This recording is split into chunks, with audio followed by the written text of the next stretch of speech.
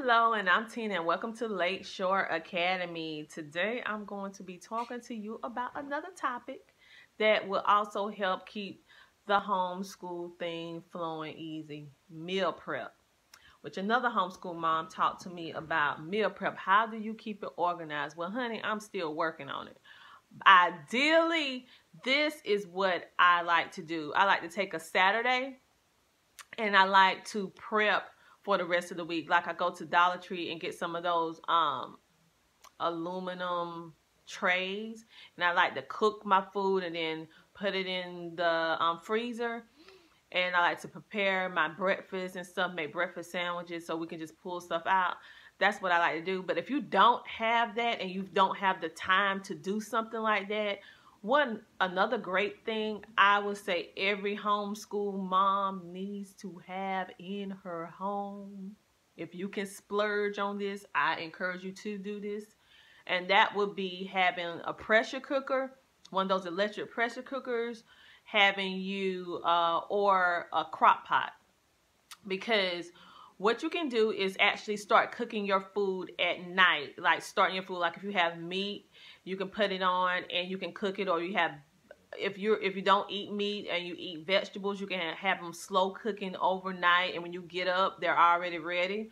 Or when you get up in the morning, you can start put whatever you want to put in your crock pot, turn it on, and about time it's dinner time, your food is ready. Another homeschool mom shared that with me, and I tell you, it is the best thing ever. And then you actually smelling the food throughout the day, and you're able to teach your kids without having to stop and get frustrated and say, oh, I got to cook what I'm going to try to cook and all this stuff like that.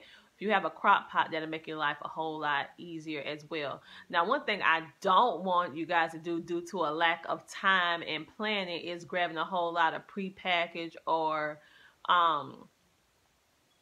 food that's not good for you, because that's not going to help the situation. So if you can, make it an activity for you and your family. I actually have my son plan some of our meals. So I have him go into our cupboards, our cabinets, go into our deep freezer, our refrigerator, and see what we have. And then we try to make meals centered around what we already have. So he goes out and he say, okay, we have this, that, this, and that. And then we think about different meals in which we can cook with those items that we have in our home.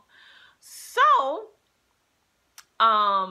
that's a good thing, and that's a real good life skill activity that you can do with your kids as well. Make it a family thing, a family event. Everybody go in the kitchen and help do something, even if it's nothing but chopping up vegetables or fruit or different things for smoothies or whatever you do. It is so good because you want to stay healthy as well. You just don't want to go to the restaurant and start eating a lot of unhealthy stuff, which in the long run could be bad for you.